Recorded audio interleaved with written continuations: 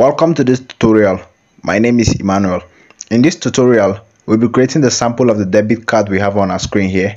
If you're an old subscriber, thank you so much for coming back.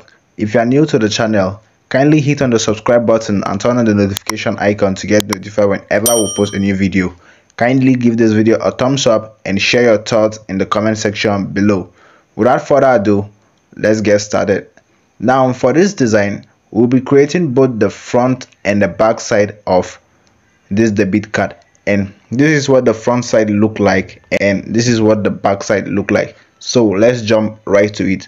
Now the first thing you want to do is to delete this image that we have here. So we'll just delete them, and then we'll head onto the three dot here, and the dimension for this design is 1005 by 651 pixels, and we'll hit on OK. Next up, we'll head onto the plus icon here and we'll add a shape, and